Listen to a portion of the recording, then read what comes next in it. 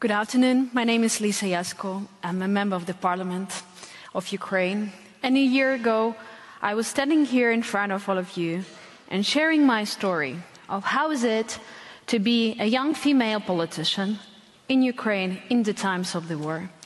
How to be a single mother when your child is born during the war, and when the father of a child is politically imprisoned for his opposition against Putin. He's a former president of Georgia, Mikheil Saakashvili, who is soon will turn 3 years imprisonment inside Georgia. And today I'm standing in front of you and asking myself, so what is different this year? And unfortunately, the answer is not so much difference. There is so many more tragedies happening in the world. There is so many more wars happening in this world, so much injustice. And some people come to me and they say, hey Lisa, please tell us when the war will be over. And I'm saying, please don't ask me this question. Ask why Putin, why Russia, why all the aggressors and dictators keep doing these wars. Why we didn't have enough tools to protect ourselves. Today I'm standing here in front of you because I want to say not only things about Ukraine, look about how many tragedies are happening around all the world.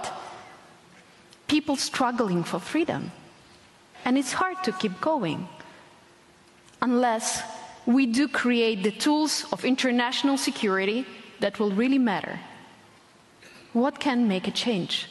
More sanctions that will restrict aggressors to commit war crimes, human rights crimes. It's not an absolute tool, but it's a tool. We need more international organizations that will make a real impact.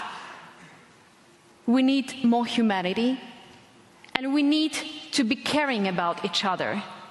What happens in Latin America, in Africa, in Europe, we need to build the international security as we did after the Second World War.